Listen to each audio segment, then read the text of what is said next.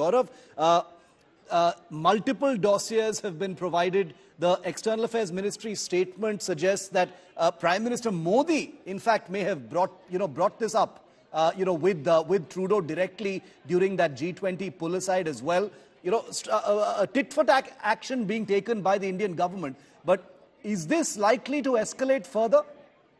It certainly is expected to escalate, Shiv. India has been more than kind with Justin Trudeau. Of course, India has given Justin Trudeau the cold shoulder. Even when he came to India in 2018 and stayed here for a week, it was virtually outstaying his hospitality even that time. But you remember all that song and dance and wearing traditional Indian clothes and dancing like in a wedding. Justin Trudeau did all of that. But that didn't cut ice with government of India because of Justin Trudeau's support to Khalistani elements, and the Narendra Modi government has been very firm from day one.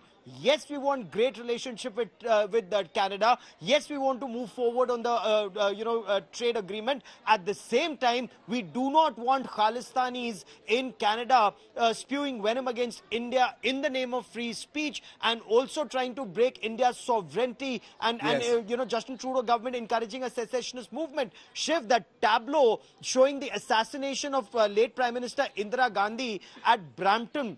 In any civilized society, heads would have rolled for such a tableau. But in Canada, Justin Trudeau has actually tried to pass it off as free speech. If this is free speech, Shiv, and that inaction against Karima Baloch's killers, it just shows when these so-called liberals and Islamists come together, it's a very lethal cocktail. And India's actually warned Canada that this lethal cocktail will have dangerous ramifications for Canada. And we are seeing what's happening there. So far there was animosity, there were dossiers flying between each side. But now, things have come to a head. This is hostile action that has been declared and hostile action that's also been taken. Sushant and Gaurav, stay with me for a moment. I'm going to come back to the both of you in just a minute from now because I want to play another report that India Today's crime chief, Arvind Ojha, broke last week, but he has a huge update today. At least 12 men accused of serious crimes, gangsters, terrorists, as well as Khalistani terrorists from India who are safely operating from Canadian soil. Some of these faces may be very familiar to you. This is India's most wanted list of gangsters and terrorists who've got safe haven in Canada. This is a big, big India Today exclusive. Watch this report.